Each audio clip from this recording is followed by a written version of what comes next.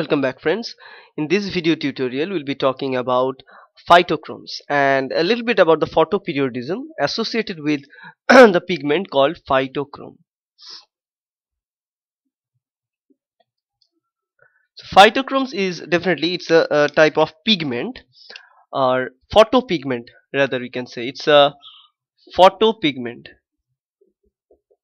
Now what do we mean by photopigment is they can sense photo, so they are photosensitive in nature.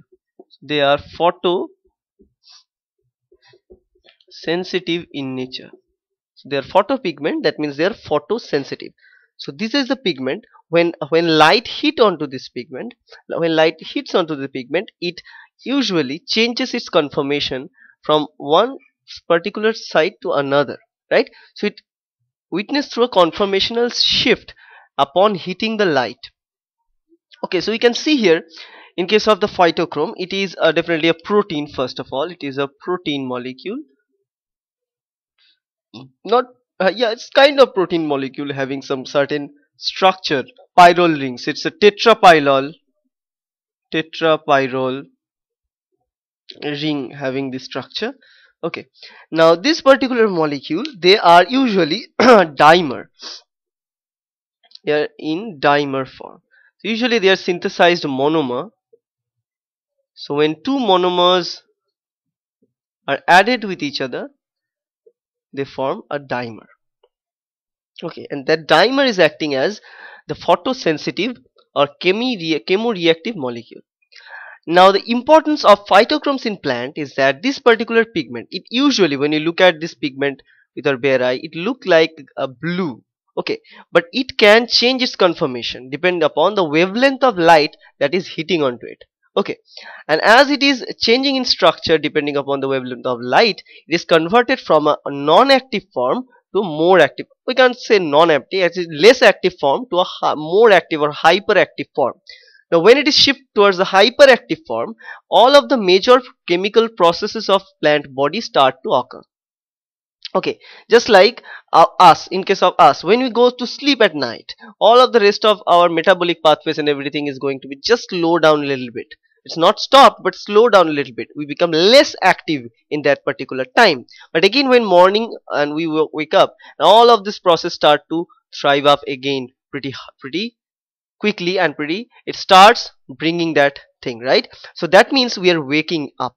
But in case of plants, we know that they are also living, right? So they can sleep virtually or literally, they can sleep in the way that we can see using the phytochrome like molecules. So when the phytochrome at night is in non-reactive form or less reactive form, all they pretending they're like sleeping, but at the morning when they receives a different type of wavelength of light which is hitting onto it, and then it's becoming super active or hyperactive, then the plants start to walk again, it start to waking up, right? So that is a analogy that we can draw using phytochromes.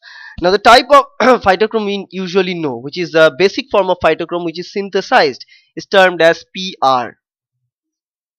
It's called PR. And the type of phytochrome which is hyperactive or more active is called PFR. These are the two form of phytochromes that we can see. Now one type of form of phytochrome that we can see, so it can transfer from the structure PR to PFR. It can also come back from the structure PFR to PR. So this thing is very important. This structural change is very important, because this determines whether the plant is to act properly, whether the plant is to sleep. When the plant is acting properly, that means all the necessary pathways are going on pretty fast, pretty quickly, photosynthesis is going on, and let's say flowering is going on, and many things associated for active purpose of the plant is going on pretty fast. But when it is in PR form, processes are slow. Now when they are at PR form, they usually receives wavelength at red zone, or the wavelength of 670 nanometer, for example. This is kind of red light, I can say it's a red light. So you get this red light converted to or shifted towards the PFR structure, right? And after that during this time, and which is the time is in this particular case is the daytime, right? So in the daytime this particular thing happens, the shift from PR to PFR, getting the red light.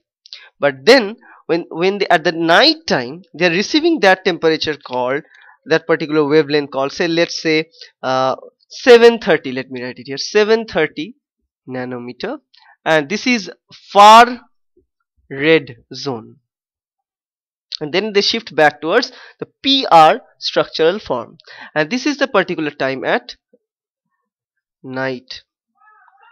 So we can see at the daytime they are converted to PFR, or cytochrome far red. That's why F is there, far red particular construction. Now this is the particular form PFR, which is active, right? It brings response associated with many physiological activity of the plant. It depends on flowering, it reflects on many other criteria. That's why we can see depend upon the wavelength the plant is getting, and depend upon the time duration at the daytime and the light it is getting, it shifts its response from one to another. Okay, and when they are at PR form they are not active that much, so the rest of the process are kind of repressed, so there is no response here, no response usually seen in case of this when they are at PR form. So for getting the response we must have them to be converted into PFR from PR form. Okay, then they are active and they produce response, and this response can be visualized, and one such example of the response is, let me write, flowering of the plant. Okay, so this is a kind of way how it is constructed.